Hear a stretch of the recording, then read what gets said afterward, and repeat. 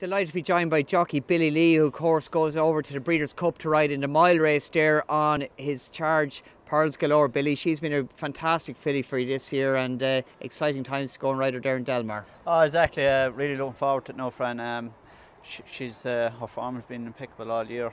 She won a couple, 2 Group 3s, and then she had a great run in Leopardstown, just beat, and then in the foray another good run. Probably just got beat by a top class horse over 7 furlong specialist in Space Blues.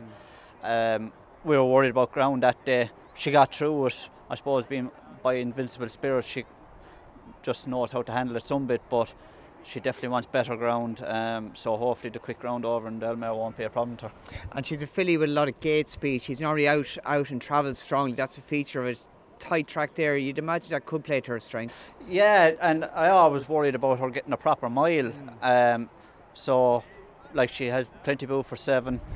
Exactly, her gate speed is very good, and bar we get a desperate draw, you'd be hoping a nice draw around there. She jumps smart, hopefully be up nice and handy and give ourselves the best chance of turning in. Big time, and trainer Paddy Toomey wouldn't be unknown, but he is a little bit unknown in America, if you like. Fantastic trainer, great strike rate. Yeah, brilliant strike rate this year, and for the last couple of years you see their friend, they're always fitting well when they come to the races, and it gives you great confidence when you go out in them.